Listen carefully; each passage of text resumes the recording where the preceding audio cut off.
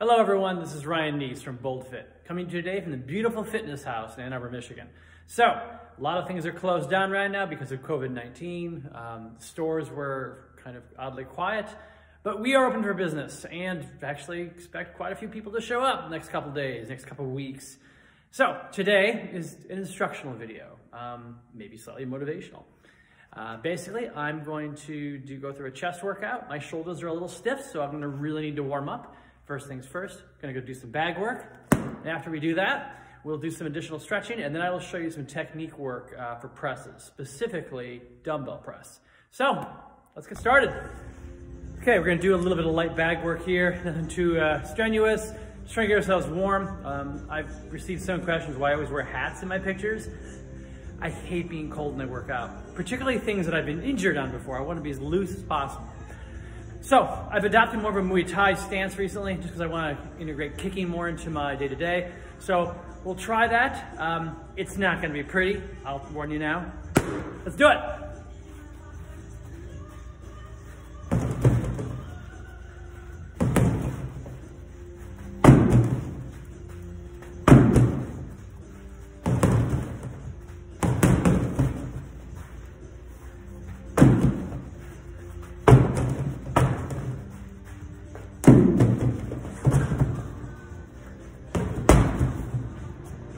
Nice and warm, feel a little better, a little ready to move on. So let's talk about doing dumbbell presses. I'm a huge fan of dumbbells. I think a lot of that is because of the variability.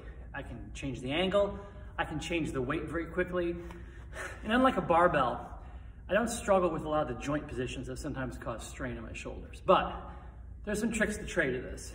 Number one, as quickly as possible and as safely, you have to get in position.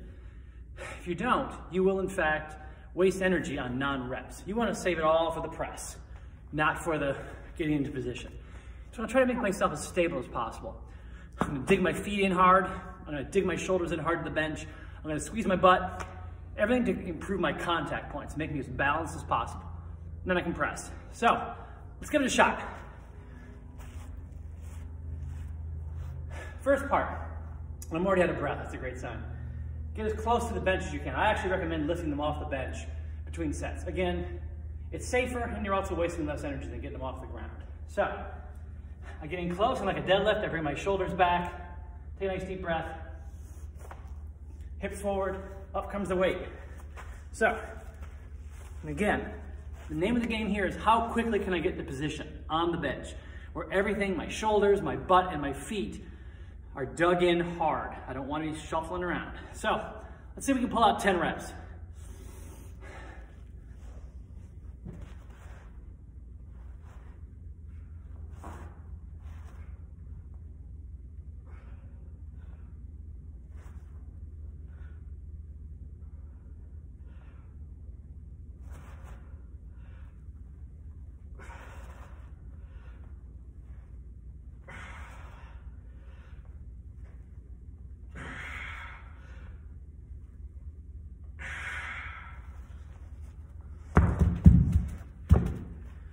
Well, we survived. I counted 10.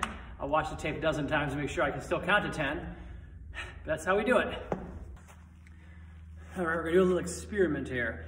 We're gonna go heavier than we normally would go. At least what I would normally go under at the end of a workout. A little push of our central nervous system. So, this isn't the most I've ever done. It's quite a bit off. I think the heaviest I've done recently is 110s. All time, I've done 140s. About blacked out that time. So, let's do some 95s. Same principles as I said before. Get into position quickly, safely, and with great stability. So I'm gonna dig in hard and press hard. Let's see if I can at least get a couple reps out for fun. Then we get in close, make it safe.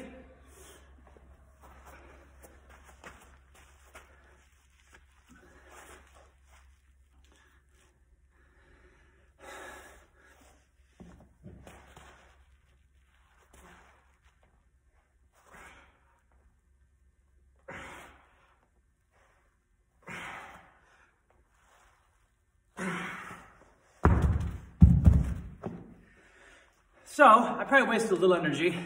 I felt a little unstable in the first rep, and then I settled in. But all in all, not too displeased with what I did there. So let's move on.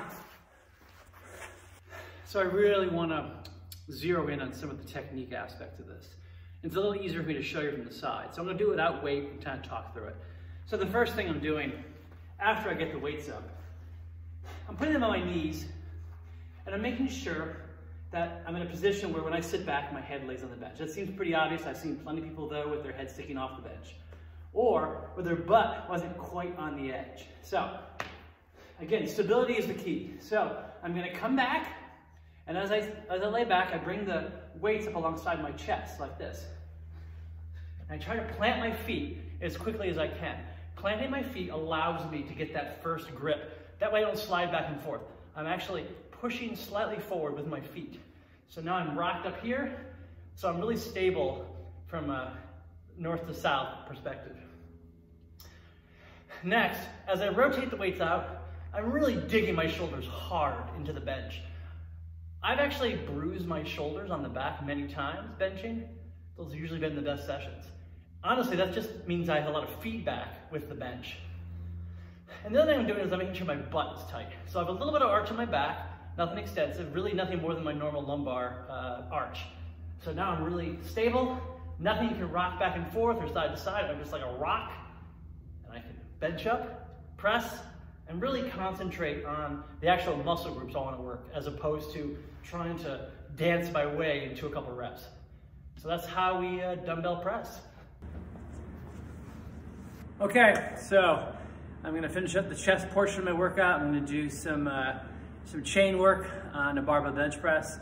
I've already done weighted dips. And to finish up after this, I'm going to do some Atlas stone carries with a very, very heavy set of slam balls, and then do some sledgehammer work. I'm not going to demo those.